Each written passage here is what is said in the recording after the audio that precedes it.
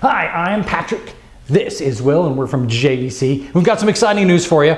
We are going to introduce you to the new JVC 2024 line of projectors. Patrick, I'm super excited about the 2024 projector lineup. Let's start with the NZ900.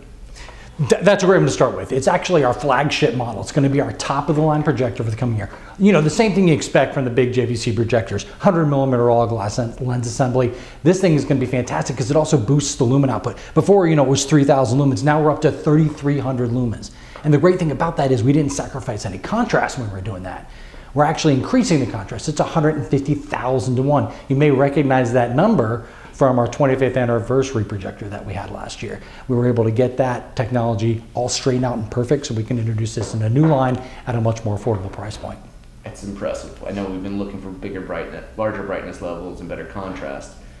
There's also some new 8K scaling tech in this as well, right? It's not just that, right? So we have 8K eShift 2nd edition. So we have a new version of that 8K eShift mechanism, and that is 8K eShift X. So it is addressing every single pixel. But to make that even better, the 8K scaling engine on the back end, the software or firmware that feeds the content to the 8K eShift is actually improved, and it's going to give us a much more sharper, accurate picture. And that's going to be important on the big stuff, right? Like if you want to shoot some big images, some big screen stuff, 200 inches, no problem.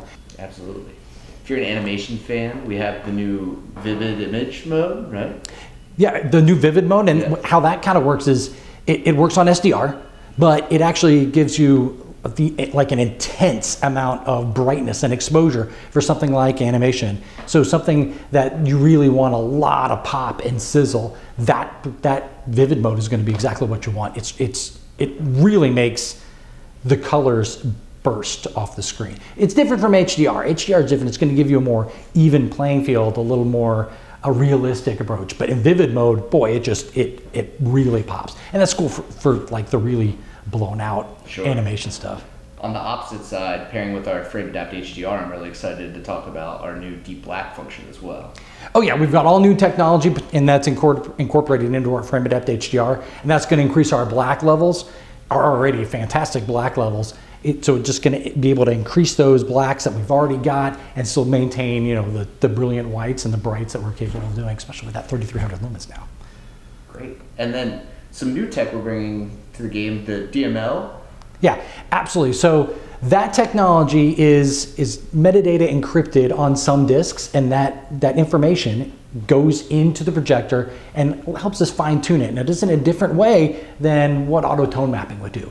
Essentially at that level, it's looking at how the video producer, how the video engineer originally engineered or mastered the content, but it's taking into account the actual display that he was looking at or she was looking at, and gives us an idea of how they look at it. That metadata is encrypted in it, and that's going to modify our image to be able to produce something a little bit more accurate to what the actual engineer did at the time.